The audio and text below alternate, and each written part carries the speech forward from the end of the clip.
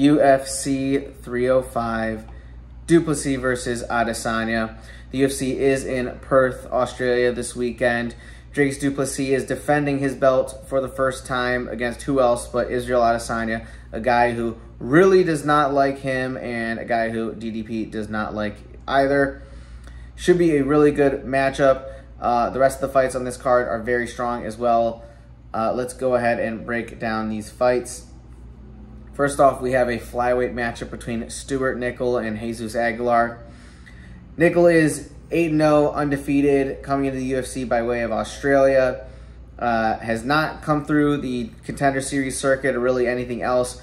Was just kind of fighting regionally and destroying everyone, and here he is. I'd say the last guy with a similar pedigree to come into the UFC from Australia was a guy like Steve Erceg. We've seen what he has accomplished up to this point. Of course, he is fighting on this card later.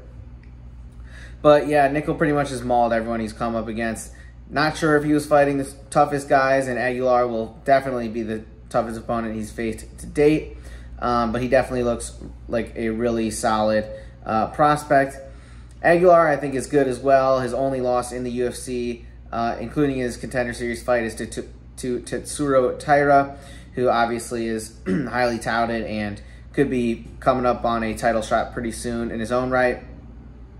I'd say his big weakness is his grappling, where Nicoll seems to shine.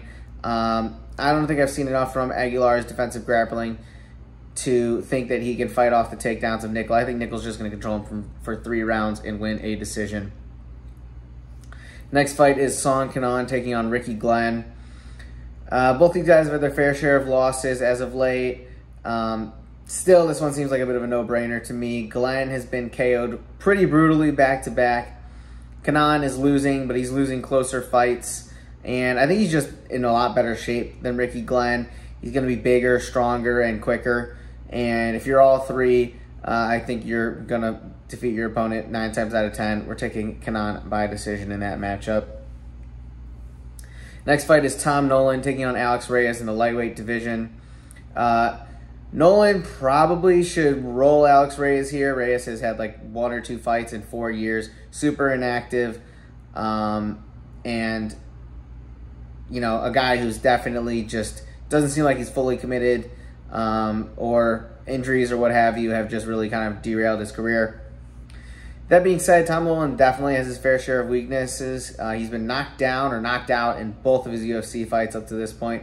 Of course, he was finished in his first fight and then was able to overcome getting knocked down to then KO his opponent most recently. So definitely defensively has a lot to work on, but that just seems to be his style. He's a super violent guy. He's not afraid to get hit if it means he can get in some shots of his own. I think he KOs Reyes here. Might get hit a couple times first, but I think if either of these guys, if one of them is going to fall, it's going to be Reyes.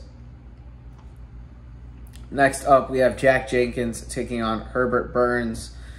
Let's be honest, Burns is kind of on his way out. I think he's on like a 3 or 4 fight skid right now. He just is not at the same talent level as some of these guys in the UFC. I don't think he has the cardio to make it 15 minutes. His striking doesn't really, he's not really a proficient enough striker to do anything on the feet against his opponents. And on top of all that, he doesn't really have the cardio to last 15 minutes. Of course, he has a loss on his record as a KO due to exhaustion from strikes. Of course, it's tiring getting hit in the face, but I think he was tired even before he was getting hit. Jenkins is just going to punish him with leg kicks. He's got really strong kicks, really good grappling. I think it's only a matter of time before he finds a KO, be it through landing heavy shots or through exhaustion again. So Jenkins by KO is the pick in that matchup. I think Jenkins is a pretty solid prospect in his own right, and hopefully he can rebound from that kind of freak injury he suffered in his last match. Next fight is Casey O'Neill taking on Luana Santos. O'Neill, unfortunately, hasn't really been able to put it all together in the UFC. Had a close win versus Roxanne Medifieri and is on a 2-fight losing skid. After that, most recently, Ariana Lipski pretty much ran through her, hurt her bad on the feet, and then tapped her out on the ground. Casey O'Neill, she came in pretty highly touted, obviously undefeated fighter, like most of these women are coming in, but you got to just think she wasn't facing the highest caliber of opponent, and now that she's facing other, athletic women, she's just really been struggling with that transition. Luana Santos, on the other hand, has looked really strong. I think her grappling is the best attribute of all of these. There are 2 attributes, so she can win it on the ground, and I see that as being the clearest path to victory for either of these fighters. I think Santos wins the decision, does it with her grappling, and honestly might be a better striker as well. Next fight up, we have Josh Culibao and Ricardo Ramos. Culibao has a really solid striking base, good hands. He lands a lot, but he doesn't have the most power. So I think a lot of guys aren't as afraid to get hit by him and are willing to sort of get into dangerous territory and take risks against Culibao. But he's super accurate. He lands a lot in his opponents. And he's taking on a guy with a pretty much the opposite end of the spectrum of a striking approach in Ramos, who only goes for highlight reel KOs. He loves the spinning stuff. I really don't like seeing that out of guys. I just don't think it's really Edson Barboza is really the only person who can consistently pull it off. I mean, I have a hard time really naming anyone else who's been effective consistently using that technique. I really do think Ramos is just going to gas himself, looking for a highlight reel KO, and Culibao is just going to pour it on him in the 2nd or 3rd round and find a finish. So Culibao by KO is the pick there. Next up, we have a heavyweight matchup between Junior Tafa and Valter Walker. I called the upset in Walker's debut versus, I think, Lucas Brzeski. I said he's a big, physically imposing guy, but the guy has absolutely no hands. I saw the people he was fighting to get to the UFC, and he was fighting cans. Let's call it how it is. You have Junior Tafa kind of on the other end of the spectrum of he's all hands, but really has no other skill set whatsoever. But for me, power is king in the heavyweight division. If you punch harder than the guy you're coming up against and you have the faster hands, I think you're going to win the fight 9 times out of 10. Tafa by KO is going to be the pick here. I just really don't see Walker having much of an offensive game to try and, to have any sort of upper hand versus Junior Tafa, who's just going to be the much better, more powerful striker. Next is a welterweight matchup between Jingliang and Carlos Prates. Super awesome seeing the Leech back after a career-threatening injury he sustained, sort of like a spinal injury. I think it happened in practice. So good that he's back in the cage and he was able to overcome that. He's a guy who obviously before the injury was, I'd say he was a very solid fighter in the welterweight division. Pretty all around. He had good hands. He was a powerful striker. Had some solid wins on his resume. Obviously, his most notable fight was versus Chimaev, where he got ragdolled, but just a bad matchup for him. He's taking on a really dangerous striker in Carlos Prates here, though, and it's going to be a tough first fight back in the cage for the Leech. Prates has kind of burst onto the scene. He's on an 8-fight KO streak, stretching back to before he was in the UFC. Of course, he's got back-to-back KOs in the UFC. Most recently versus Charles Radke, landed a vicious knee right to the stomach, and Radke just folded like a sack of potatoes. I just really don't know how much you can trust Jingliang in a fight back versus such a skilled striker.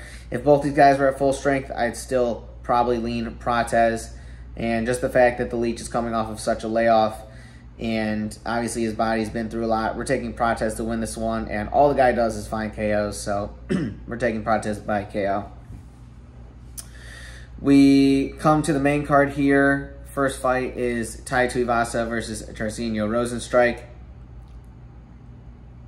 Tuivasa really just has not been all there. He's been finished 4 times in a row. I think this is his first fight back in Australia. Obviously, I think he's from New Zealand, but he's going to have the home crowd in that part of the world no matter what. But, I mean, not only is this guy losing, but he has just kind of been getting dominated, finished 4 times in a row.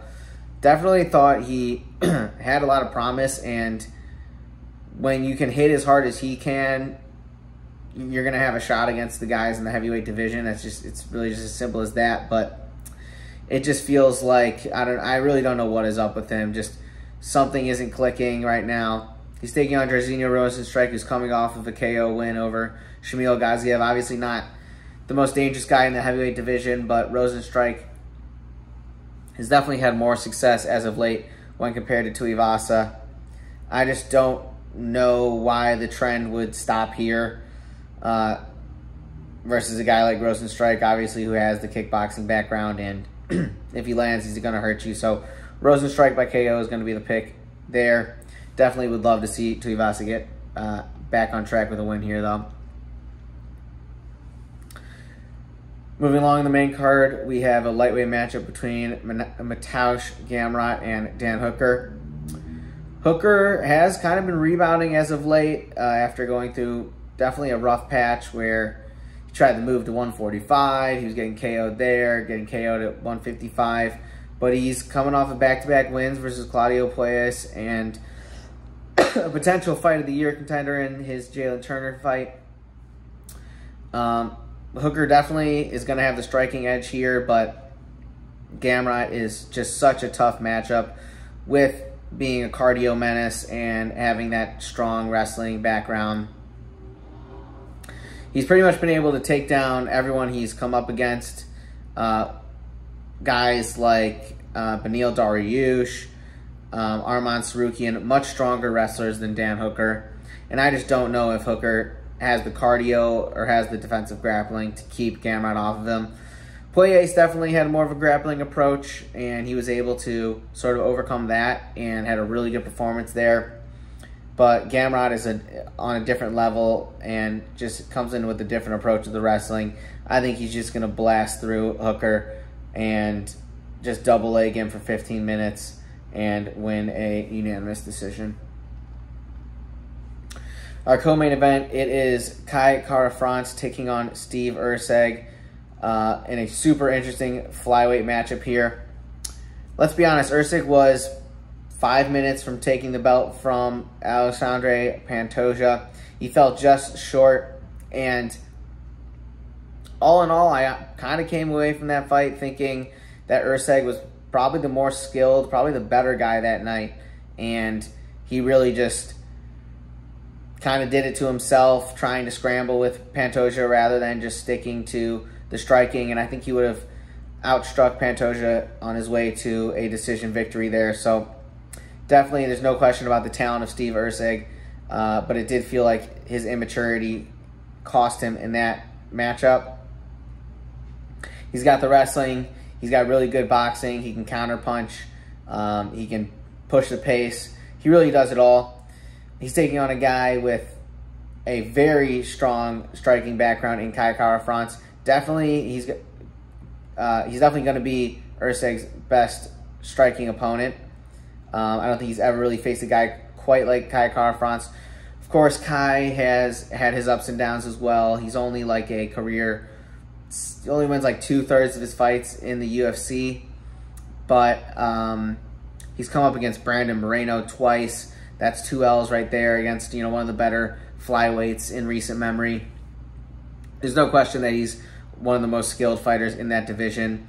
And I really felt like he was coming off of one of his best performances to date versus Amir Albazi, and the refs just completely robbed him of what could have been a huge win for him to get closer to that title shot. So this massive implications for both of these guys. Erceg, both of them are trying to avoid a 2-fight losing streak. Kai's definitely going to have the experience edge here, and I think he's going to surprise Erceg and give him some looks in the striking that Erceg just hasn't really seen before. Pantoja is a much more, you know, conservative, keeps it to, you know, his jabs and straights, doesn't really switch it up quite as much as Kai, who's going to mix in the leg kicks, going to throw a lot of looks at Erceg, and I don't know, the lack of experience I could see kind of throwing Erceg off. So we're going to take Kai Kara-France by decision here. Should be a really close fight, and Erceg definitely, it's definitely going to be a close one, and there's definitely a path for Erceg to win this one. I just would side with Kai Kara-France more often than not, just due to his striking abilities and experience. Finally, we have our main event for the middleweight title. It's DDP taking on Israel Adesanya. A lot of question marks coming into this one from both guys. Both debatably lost. Well, one debatably lost to Sean Strickland. One absolutely got dominated and pantsed in front of the whole world versus Sean Strickland. Of course, DDP is the one who came away with the victory in that most recent title bout. I'll be honest, I doubted DDP quite a bit when he was coming up. He just didn't really pass the eye test for me. Definitely a big, strong, physically imposing dude, but he just had so many memeable moments, like trying to throw guys and landing up on his back. You know, he had, honestly, his hands full with Darren Till, who couldn't buy a win versus basically anyone leading into that fight. But the guy, let's be honest, he wins. He's got a phenomenal record. I think he's something like 21-4 or something. That doesn't really happen by accident, and he's kind of been in other big promotions, so it's not like he's been fighting you know, bus drivers to accumulate that kind of record. The guy just knows how to win. He's super gritty, super powerful, and he might not have, you know, the fanciest striking, but it kind of works for him. Definitely had a lot of trouble with Sean Strickland. I felt Sean won that fight, although I wasn't going to cry about DDP winning that. It was super close. I thought Sean was the more effective striker, but DDP did, I think, cut him at one point. Definitely a super close fight here. Adesanya is making his return to the octagon, and of course, Strickland did pretty crazy things to Adesanya that honestly no one had done to him up to that point. Obviously, Adesanya had lost to Pereira going into that fight, but we've never seen him get stalked for 25 minutes and be that timid against anyone. Even Izzy's fight versus Pereira didn't go down like that. So I definitely worry about that performance, and I'm having a hard time forgetting about that. But if there's anyone who just kind of lives for these moments, who's going to shine when the lights are brightest, I do think it is Izzy. I don't know if he's ever lost twice in a row in his career. And, you know, it seems like just when you want to count him out, he comes in and does something crazy. I will say I think DDP is a much better matchup for Izzy than, I think Strickland was the much better matchup versus Izzy than DDP. I think Strickland was much more of the pressuring fighter than we're going to see out of DDP. I think we're going to see a slightly more timid approach. And let's be honest, Izzy has the skills to neutralize DDP's offense. It's just, is he going to have the grit? And truthfully, it's hard to say. I'm going to go and side with the guy who's just, whenever you think he's down, he always just seems to do something spectacular, and that is Israel Adesanya. Seems like the UFC definitely wants him back in the mix. He's a huge star.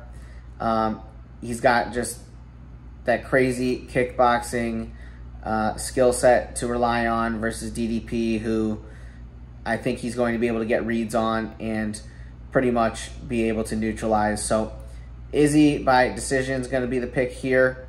With that, that is the breakdown. Hope you all enjoyed. Like and subscribe and whatnot. We will obviously catch you on the next one.